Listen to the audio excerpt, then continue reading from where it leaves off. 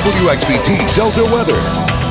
It was a beautiful day across the Delta as the sunny skies made their way back in after some gloomy days to begin the work week. We did have a few of these white, puffy, big clouds try to stream in during the afternoon hours, but we still saw a large bit of blue skies out and above, and we're going to continue to see fairly clear skies as we go into the evening hours. We did have a few clouds try to push in this afternoon coming in from the north and northwest, and that mainly clipped some of our northern counties, but some of us, all of us, just about saw a little bit of those white puffy clouds, but the heaviest cloud cover, as you mentioned, was up into this north area, but that is beginning to thin out now as we push into the evening hours and will continue to dissipate as we go through the overnight hours. So I expect most of us to turn mostly clear, and with that, temperatures will be falling as we're now down into the upper the mid-40s as it's 47 in Greenville, 48 in Greenwood. Still see some 50s the farther south you get down in Jackson, Monroe, but everyone will be dropping into the 40s and then into the 30s as we go into tomorrow morning.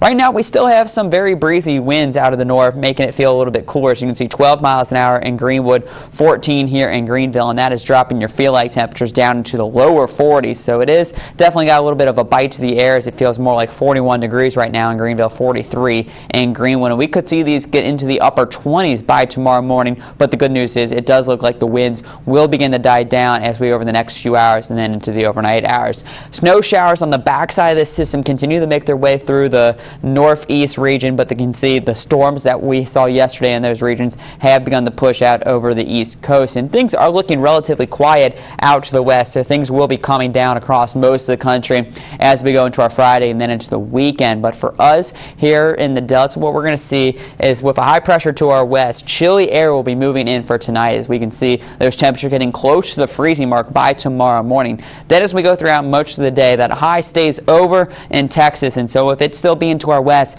we're going to get that northerly flow behind it. So it will be a rather cooler day again as temperatures will only barely get into the lower 50s, but the good news is lots of sunshine across the region. Is not a cloud to talk about and across the entire mid-south, and that high pressure will continue to keep the clouds away for our Saturday, and by Saturday morning it has now moved into the southern part of the state and heading out over the Gulf. So we'll start off with maybe a few clouds and temperatures again into the mid-30s, but then as that high continues to scoot off to the east as we go throughout the afternoon hours, we will be looking at some warmer air heading up into the Delta as we could be a good 10 to 11 degrees warmer by Saturday afternoon compared to what we've had today and what we'll see tomorrow afternoon. So that is some good news just in time for the weekend. But as I mentioned, we are looking at a very cold night across the region, so you might have to turn that heat up. As you can see, freezing mark along the river, and then as you head out to the east, lower 30s and could even get into the upper 20s near the Grenada area by tomorrow morning under the clear skies. Then with lots of sunshine, but with that northerly flow, we're still going to see the cooler temperatures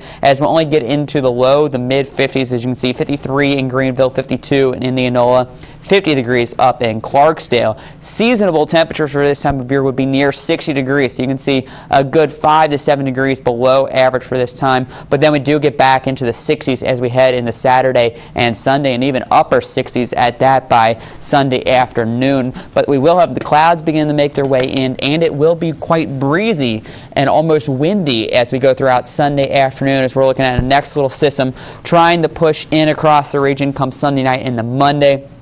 Keep a few light chances of showers throughout Monday. Better chance for rain will come Tuesday evening and during the afternoon hours into Wednesday morning as we're looking at the next main cold front set up across the region. And that will drop temperatures a little bit after getting into the lower 70s to begin next week, dropping us back down into the low to mid 60s as we move into the middle of next week. But it does look like things will be drying out by next Thursday. All right.